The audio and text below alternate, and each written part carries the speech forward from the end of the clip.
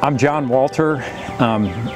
This area is it's over the Rhine, the Clotter-Conroy neighborhood. It's a great place to live. I've lived here since 1985. Urban forestry has really helped out with the ReLeaf program, providing all the trees you see here along the steps. There's 3 or 4 other places in the neighborhood also. We've planted almost 100 ReLeaf trees since the early 90s in this Clotter-Conroy neighborhood. It's become a park, kind of a gathering place for the neighborhood, sense of pride for the neighborhood. It's designed to foster walkability, neighbors getting out walking, getting to know each other. It creates a great sense of community. We have a dog park down the street also that is populated with ReLeaf trees. Trees put a smile on my face.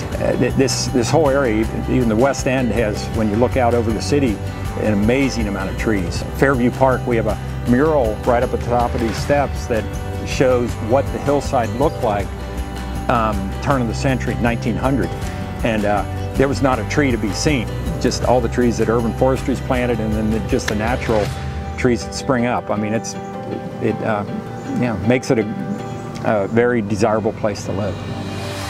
Hi, my name is Rochelle Lee, and I'm a property owner in the East Walnut Hills and Evanston area. I actually requested 4 different trees, and I've always loved magnolias, which is one of the other trees, and then I think the Cincinnati ReLeaf site was really helpful in that it gave you the names of the different trees that were available, which ones were already sold out, I guess. So it's just as simple as just doing a Google search. I think it's just a sense of well-being, honestly, and they're also supposed to clean the air too, right? So I think in general, the more people around you, not just yourself, but your neighbors also care about their property. In general, you have a sense of pride in your community, and I couldn't think of anything easier than planting a tree to fulfill that. I have a friend that works for the Parks Board that told me about ReLeaf, and it was right after I moved into this house, so I was able to fill up my yard with some new trees.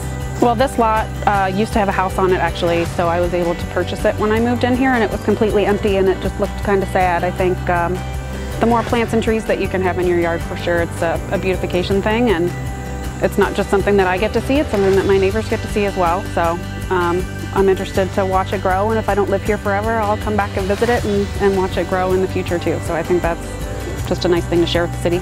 But I do think it's a great program. It was really easy to use. It did offer a variety of trees, so I was able to pick something that kind of suited my lifestyle and my house and the type of sun that I get. And